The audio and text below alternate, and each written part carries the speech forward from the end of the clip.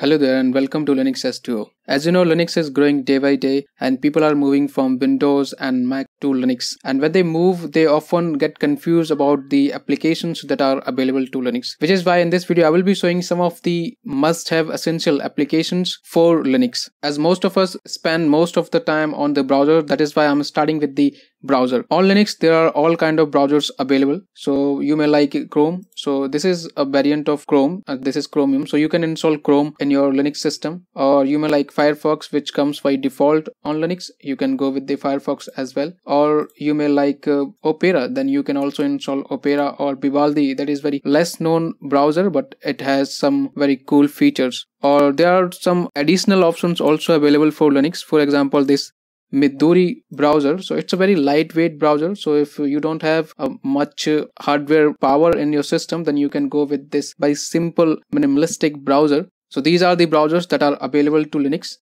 Moving on to the music player, because we all love to listen to music. So for music players, we have Rhythmbox. So I'm using Ubuntu, and Ubuntu comes with a Rhythmbox by default. So you can install Rhythmbox in any Linux distribution, it doesn't matter. And you can play your music here. Other than Rhythmbox, there is Bunsey, also a music player. And you can also install Google Play Music on Linux. And if you like to stream music online, then you have the option for Spotify. You can install Spotify also and stream your music directly from the cloud. After the music, now let's talk about video players. So as we know, VLC is the most popular media player. So you get VLC on Linux, and there is one more player, that is SM player. So you can install SM player as well. SM player and VLC both supports all kind of video formats and codecs. So you will not face any problem playing any kind of video. Moving to the next, let's talk about torrent client. So for torrent clients, we have Deluge. Deluge is one of the best torrent client is available, and you can install it on any platform. But as we are talking about Linux, so you can install Deluge on Linux, and there are other options also available. For example, transmission is there, an application, and qTorrent is also there. So you can install transmission and qTorrent from the software center that you get, or you can simply type the installation command in the terminal and you can install it from there. And if you don't know how to install any application on your Linux distro, then I have a video on that shows how to install all kinds of application on any Linux distribution out there. So you can check that video. I will link in the description. There is one more torrent client, that is BabTorrent. So this torrent client allows you to stream videos also. So you can add a video file here and you can directly hit the play button and the video will start to play. And this also works as a torrent client, so you can download all kinds of torrent. Moving to the next, we have note-taking application. So for Linux, there is an application called Simple Note. So you can install Simple Note on your Linux. It's a cloud-based note-taking application, so it synchronizes with all the devices that you have. If you are a developer, then you can also use MelodyText. So MelodyText is a code note-taking application, but you can also use it as a regular note-taking application. So this is also there. You can install it.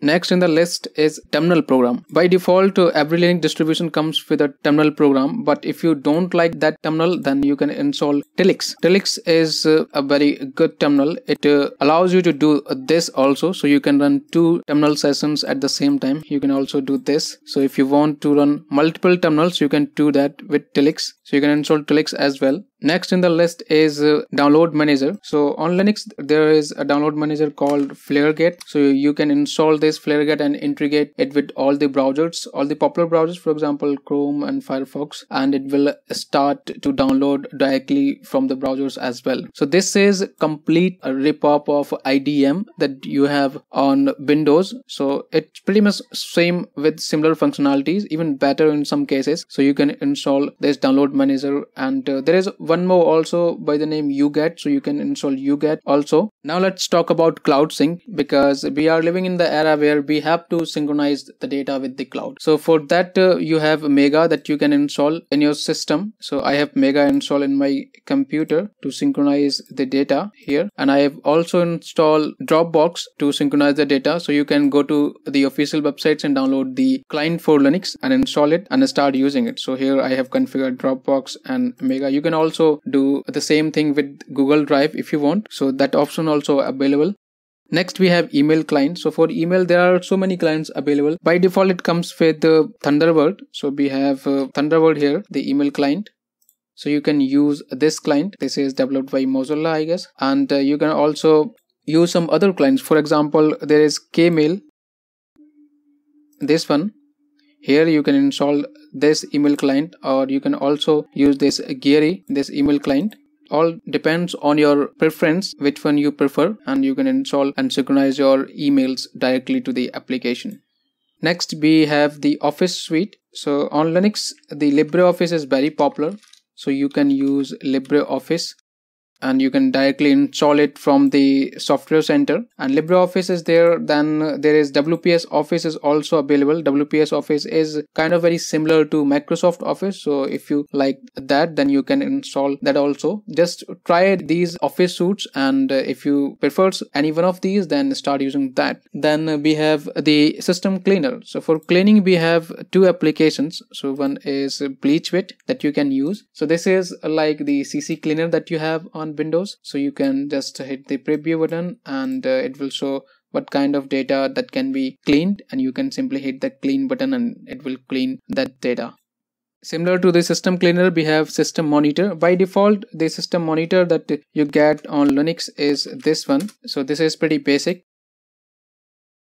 So you can use this one, or you can install Stasher. So Stasher is a third-party application, so it looks amazing. So you can install this Stasher, and it also have so many other features also available. And if you want to know more about this, then check out the video given in the description and on the top right card, and watch that video to get the whole information about this application. So you can install this one. Now let's talk about messaging. We are living in the era of online connectivity, and we like to talk to people using the messengers. So you can use messengers. For example, WhatsApp has a web-based facility, or Telegram also. So you can use that. Or if you prefer to have a proper application, then you can go with Skype. Skype is available on Linux. So you can install Skype, and you can also install Telegram. Telegram is also available on Linux. So you can download the Telegram from the official website and install it on your computer. You can also install Discord.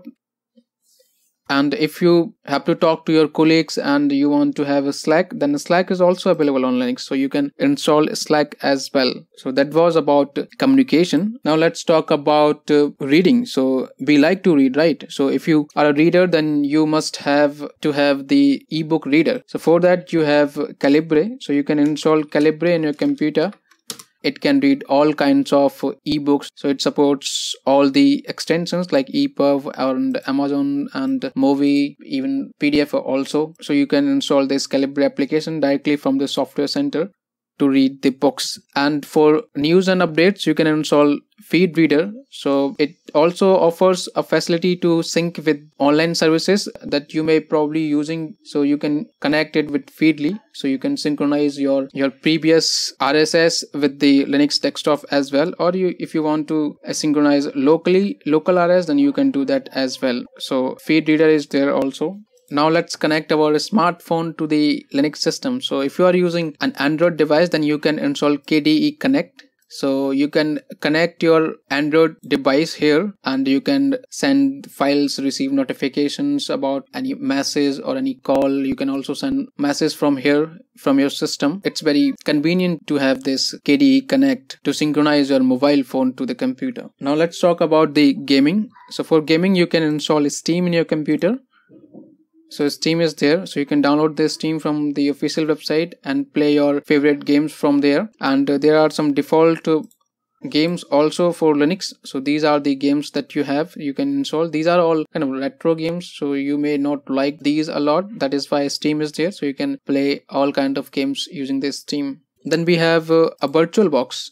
So you can also install VirtualBox in the system. So if you want to try out any new distribution, simply run on the virtual machine and check that out before installing it on your system. So that is also very helpful. So these were the basic applications that you require in order to survive the real world, right? And next we have some profession specific applications. For example, if you are a developer who like to code and program, then you can install the code editor. For example, Atom is there. editor, you can use Zenny or Visual Studio Code, you can use it, you can use Sublime Text, and you can also use like Android Studio if you like to develop for Android, or IntelliJ IDE. So you can install all the IDEs that JetBrains offers. So the development is not an issue on Linux. Then we have the designing sites. So you may like to edit images or design some vectors, then you can use Inkscape to design your vectors, or to manipulate the images you can use GIMP for that purpose. So GIMP is also available. And if you like to do some anime stuff, then you can use Krita. Krita is also available on Linux. So Krita is here. This is the Krita that you can use to design the enemies. So designing is also not an issue. And if you like to do some 3D stuff, then you can use Blender. Now let's talk about editing. So for audio editing, you have the Audacity. So you can use Audacity to edit your audio files, and there are some other applications also available, but the most popular one is this. So you can use Audacity to edit your audios. And for video editing, we have the Kdenlive. So it is one of the best video editor. It's a non-linear video editor, so you can use this. If you want to have a very simple editor, then you can use OpenSort. So OpenSort is also available on Linux. So you can install OpenSort and do the editings on that. So here is the OpenSort video editor. It's very basic. It's like Movie Maker in Windows, but it's better than Movie Maker because they have updated the application. So you can use the video editors. There are so many different video editors also available, but these ones are the most popular. Next, let's talk about recording the screen. So for the recording and streaming yourself or the gameplay, you can use